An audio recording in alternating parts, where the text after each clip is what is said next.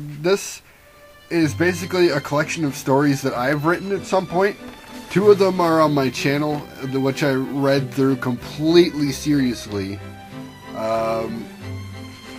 Jerry the cat is a fucking mess. This is embarrassingly bad. It's awful. And then there's 2 more stories which I wrote in elementary school. The ones that, you know, your teachers just like you did a great jerking themselves off about how good of a teacher they are because you have your own hardback books. This is Kira. This is my grilly friend. Now introducing Jerry the cat.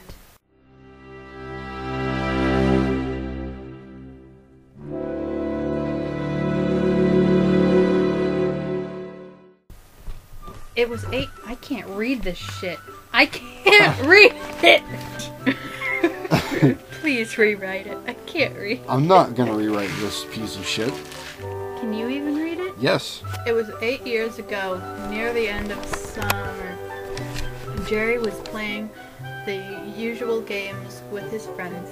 He was 7 years old and loved cats.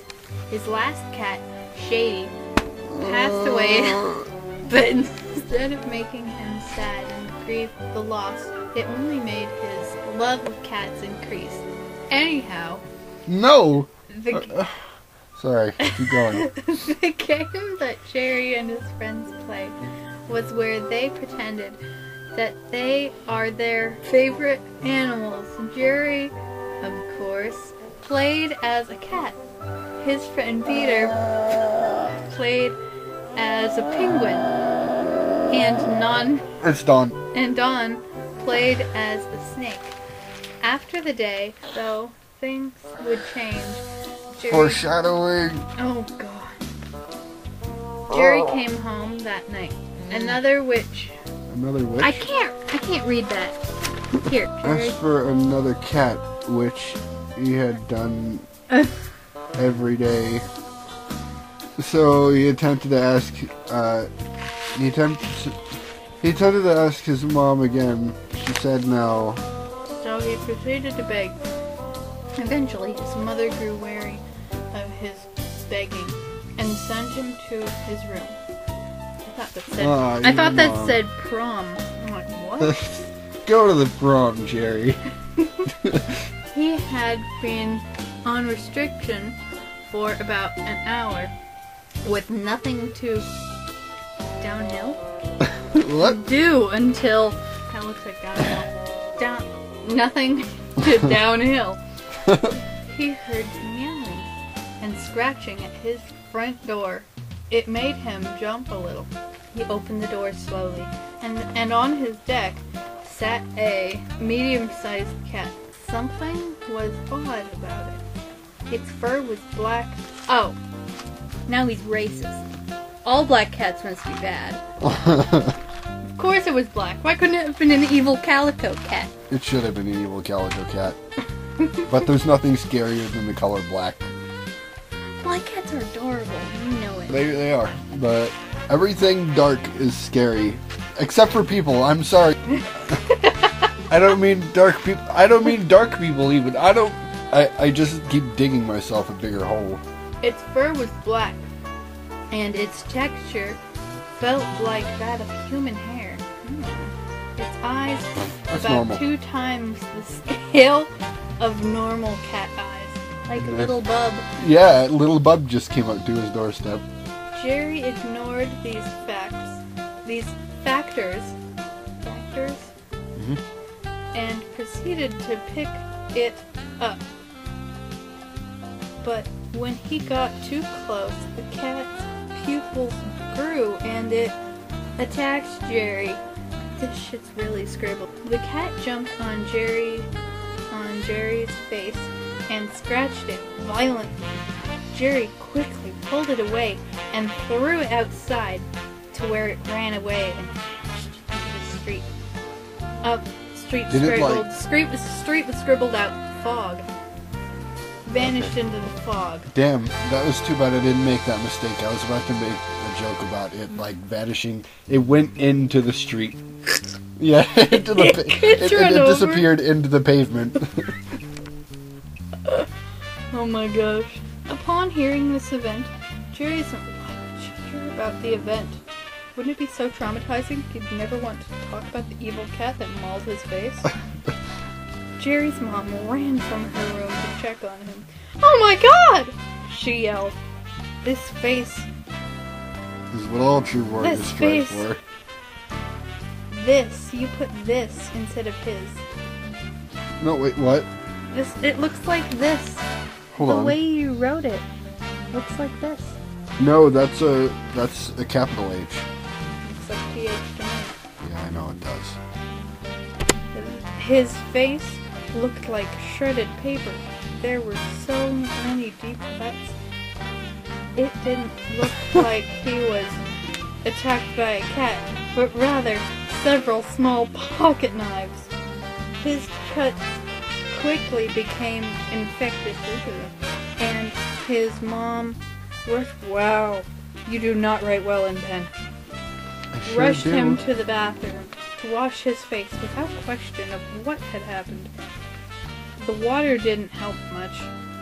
Scribble, scribble. But it stopped the pain. Why would the water stop the pain? I actually don't know.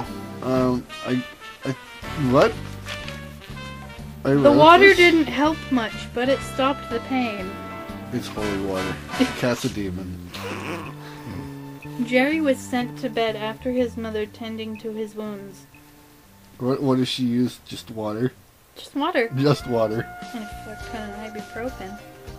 Here, take these. It's like whiskey or something. There you go. You won't feel any of it now. Here's your alcoholic holy water. The next morning, Jerry felt a bit different. He got out of bed and looked in the mirror. Everything looked normal, yet something stood out. His cuts, they were gone. So nothing stood out, right? Because his wounds are gone. That's not what it's written here. His cuts, they were gone. He took it for granted and proceeded to get ready for the first day of school. Of course, it's the first day of school. It was near the end of summer, remember? Oh, right. Why did it have to be the first day of school? Why couldn't it be a week before school started? Did I say somewhere near the end of summer? No, never mind. It just says near the end of summer. It was the end of summer. His mother was cooking breakfast. It smelled more delicious than usual, which, of course, he took for granted. This is the second time you've used that phrase. Took for granted? I guess so. You need to change this. You need to change this. Maybe I was watching Labyrinth a lot. Don't take things for granted. While walking through the kitchen, Jerry's mom dropped her plate. And with one swift movement, Jerry caught it up with one hand. His mother was surprised and assumed that he was just growing up. He's just growing up. But My son, his father did the same thing. Caught that plate. One hand. I'm so I knew it was him. I knew I picked the right one. It's terrible. But every day throughout the week became more and more scribble, scribble, unusual. His sense of smell began to increase. Is he turning into a cat? No. Oh god, of course he is. His sense of smell began to increase, along with his hearing. His reflexes enhanced and his nails growing faster than they should. No. Definitely not. A cat. He just absorbed the cat's DNA from the scratches. Yeah. Please rewrite this. No. Please rewrite this. It shouldn't have existed in the first place. Jerry knew that this was not a result of growth spurt. Well, duh! It was that weekend that Jerry's condition, you should put quotes around that, had gotten the best of him. His uncle Aaron was over for a visit. I spelled it with an E. That's the female Aaron. All Aaron was spelled with an E. No. Aaron. Aaron. Aaron. That's Aaron. Anyway, most Aarons, his uncle Aaron has two A's. should of a change of thought. Aaron was over for a visit for the... Change this. 4-4. The first time in 3 years, Aaron leaned over to give Jerry a hug. And instead of returning his uncle's gesture, he swung his left arm and scratched the side of his cheek. You made it sound like he scratched his own cheek. He scratched the side of his cheek, which drew blood and became infected. Jerry! His mother yelled. Go to your room now! What was I thinking? Jerry the philosopher. Jerry asked himself on his way to his room. Later that night, after Aaron left, Jerry's mother called him out for dinner. She got no response. Jerry, are you there? Oh God, he's a cat, isn't he? No. She asked Yeah. as she slowly stalked to the door. I am hungry. She opened the door and was shocked and appalled. At what she saw. What used to be her son stood before her as a feline in figure of a human, who resembled the shape of the blades of his pocket knife, and his face resembled the shape of the Cheshire cat. The smile. It was vicious, with fangs larger than a vampire's. He was looking down. He lifted his head slowly until he and his mom were looking eye to eye. In the most sinister voice he said, "Thank you. In fact, I'm hungry.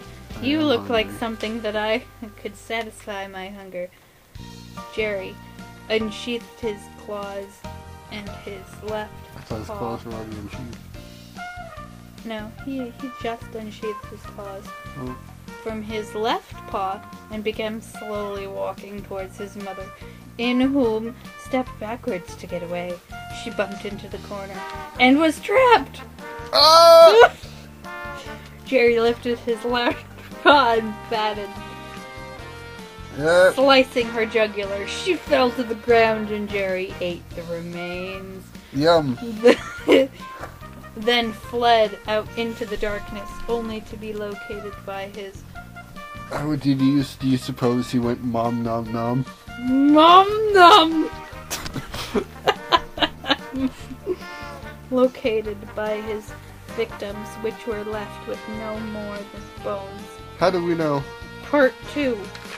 I am an eyewitness of this event and have been hearing about similar scenarios. I gave the police a description of what I saw, but after 8 years, they still haven't found him. That's because they think I'm crazy, and I had to go through therapy. That didn't help. But believe me, he's real. I don't remember being that angsty. This is horrible. To go with creepypastas, you put the "nobody believes me" at the beginning of the story. Why didn't he just buy the cat from an old man at a garage sale? Oh my gosh. Don't have this cat. It's cursed, I swear. I bought the cat anyway. What could be wrong? It's just a cat. I'll give you $10. Okay, I can't say no to money. Okay, guys, end of part 1. That was Jerry the cat. Moving on, it's probably going to take a hell of a lot less time to read the other things because they're actually text. Because Orb Zero, I read through Orb Zero again, it really wasn't that bad. But Jerry the cat was a fucking abomination. Those weren't written, they actually weren't written too far from each other. I don't know how, Orb Zero turned out to be such an improvement upon Jerry the cat.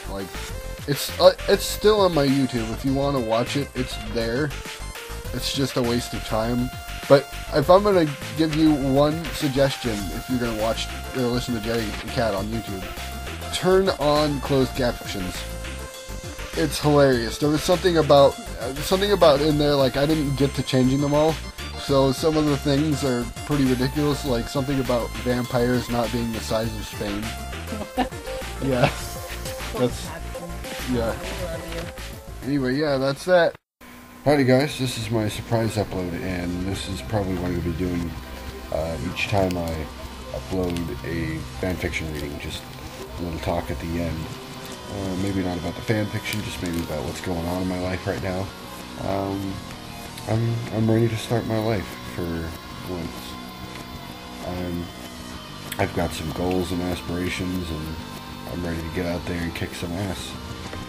Meanwhile, on the side, I still want to read fanfictions and stuff for the audience and all that. And there's more where this came from. I've got a few more stories that are gonna be on the way.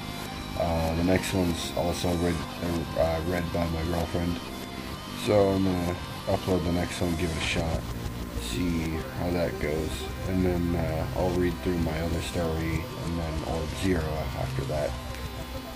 And that's my plan. So thank you guys for listening in. I'm very surprised if you made it this far. So thank you very much. And I'm really surprised I have 68 subscribers.